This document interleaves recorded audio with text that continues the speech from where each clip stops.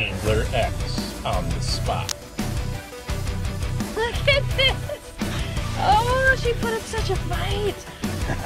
Beautiful crappie. Best fish of the day. It's another really nice fish. I'd have a salmon on here. Got him. Big fish. Oh my gosh. Look at that bird. Angler X. Honest, informative, real multi-species angling. What's up everybody, and welcome to another Angler X video. In this week's video we're going to be doing some frog fishing, but first I need to let you know that I'm going to be taking a little bit of break from making videos for a couple months and get back at it after that. I am going to keep recording, but there's so much going on this summer and I just want to get caught up on some projects, do some bass tournaments, and do a little bit of vacationing. Rest assured I'm going to keep on recording and I'll have some great new footage to bring to you in a couple of months. But I am going to leave you with some frog fishing, and I'm going to give you some tips on frog fishing because that's what I'm going to be doing a lot of this summer.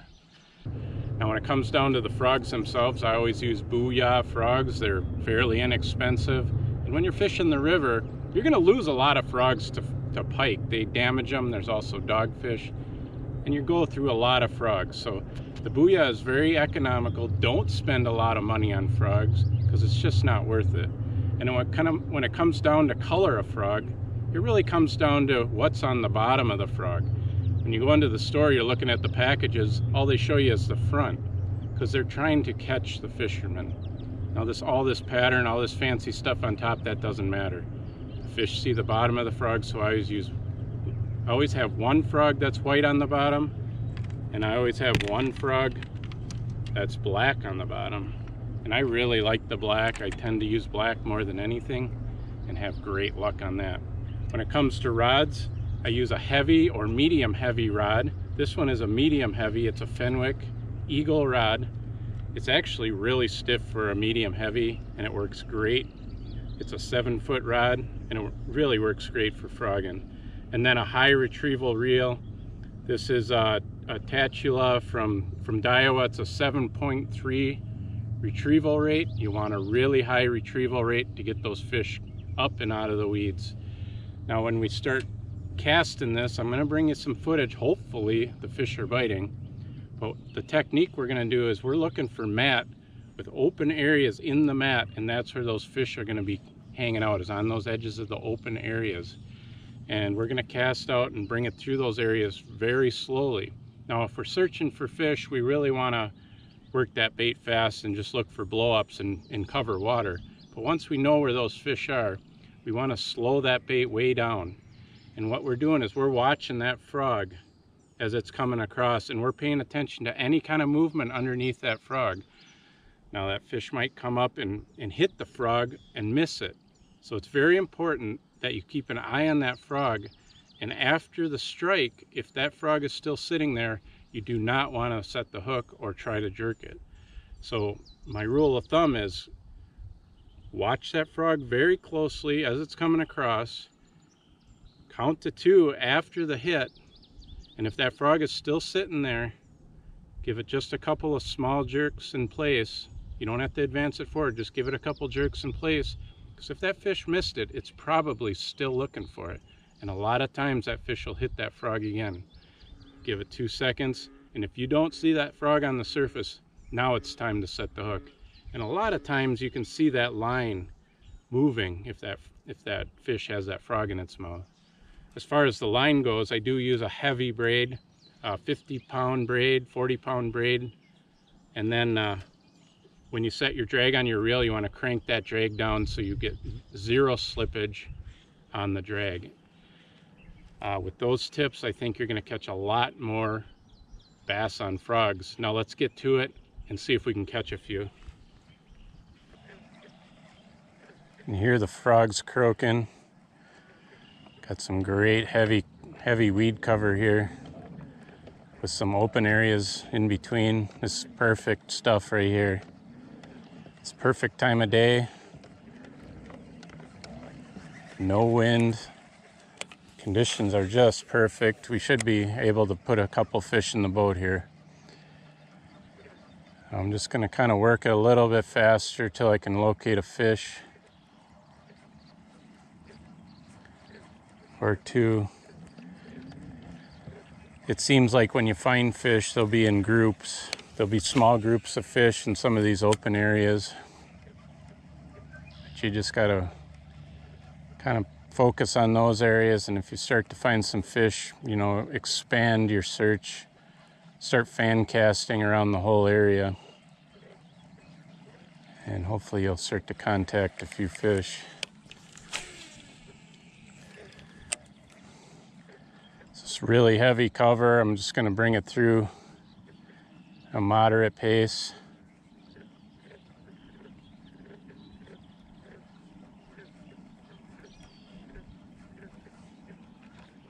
There's a good bite. He missed it. Got him. Got him. You see how he missed it, and then he came back for it because I didn't jerk it out of there. It's a good fish.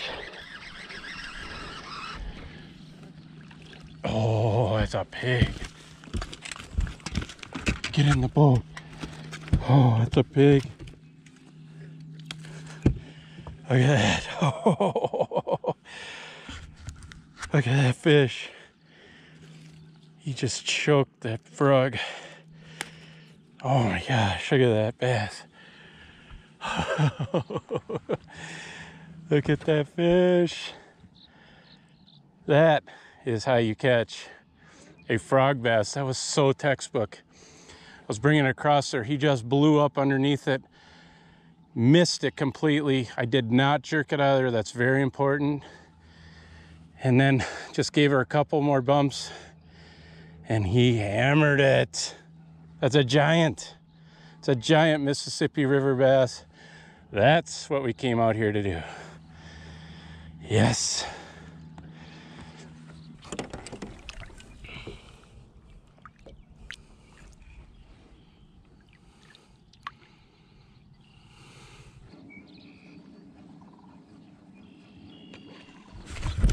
Oh, he missed it.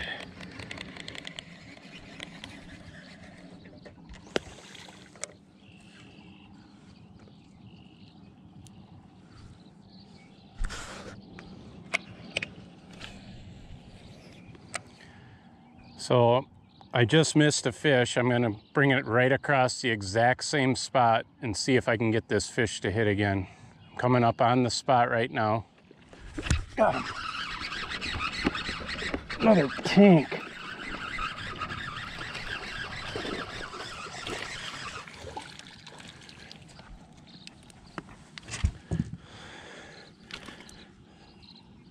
So I guess that's a good lesson there. If you do miss, you know, a good follow-up is get that frog right back in there, bring it right across the exact same blow-up hole, and if they're aggressive, they'll hit it again. If they don't hit it, you may want to follow up with a worm or some sort of punching rig and drop it right into that hole. But a lot of times they're going to hit it again if they miss it. Here we go. Another fish out of that little pocket in there.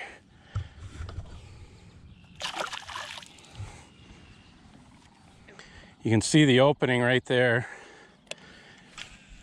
I got all this really thick weed all around. And you see there's some openings, and that's where those fish are hanging out. It takes a lot of discipline to not set the hook when you get bit. You got to give it time. I got to tell myself that all the time. It's so hard not to just reef into them.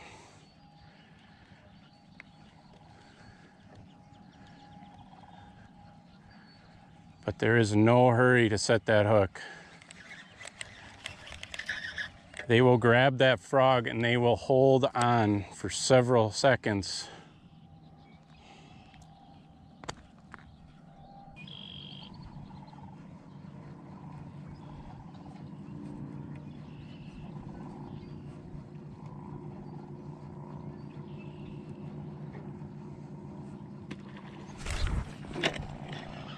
Dang, missed him. See, I didn't take my own advice there. You can see the blow up hole right there. I'll bring it right over that same hole. A foot away. Here I come right up on it. That fish was aggressive. He should hit again. That was right over the top of the original hole. Now I'm just going to try just a little bit to the left. See if that fish relocated just slightly. And then I'll go just to the right.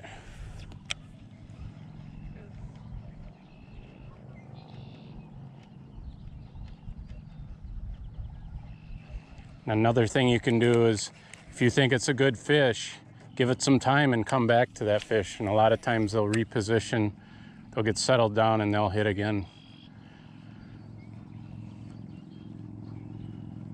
But I made a mistake there. That was a big mistake. I should not have jerked it on the first hit, because you saw him swat again and the frog was long gone by then. And now I'm without that fish because of that. It's just so reactionary. You just gotta resist that temptation. Just gotta keep telling yourself to wait. Wait, wait, wait, wait, wait.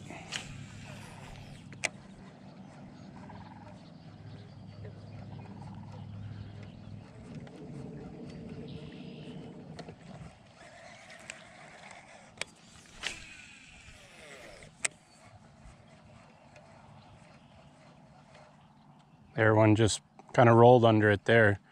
I didn't. There, he hit it. Got him. See how I waited on that? That's just a small fish, but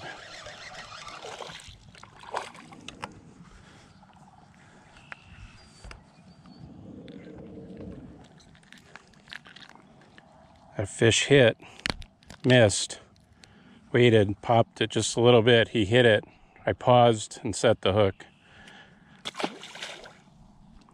I actually even felt him pulling on it a little bit.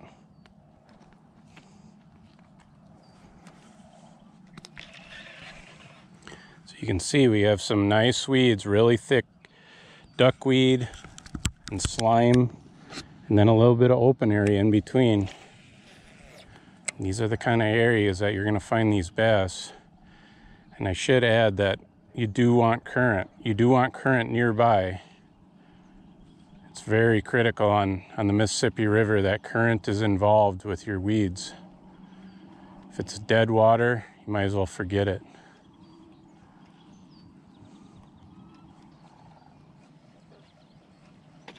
There's a fish. Got it. Oh.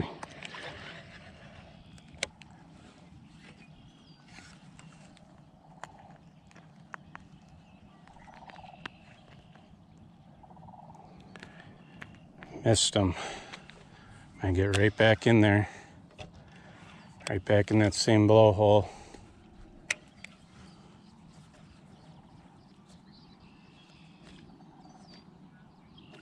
There, he's under it. He just rolled under it. I give it just a little twitch. Oh, you see that? He completely missed it. He knows it's up there though. There, he missed it again. There, I got him. See how I patiently worked that? If I would have jerked that frog out of there, I might not have got that fish. But he was so active and he just kept searching for that bait.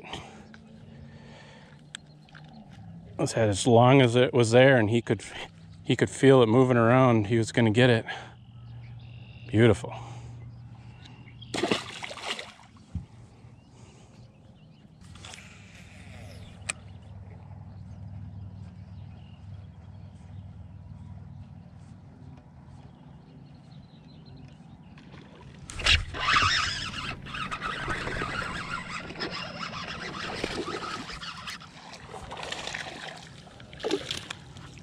Go, another nice one, just like that. Go, nice bass. Yes, get out and do some summer frogging on the Mississippi River. You won't regret it. Follow these tips. I hope you guys enjoyed today's video. Thanks for watching.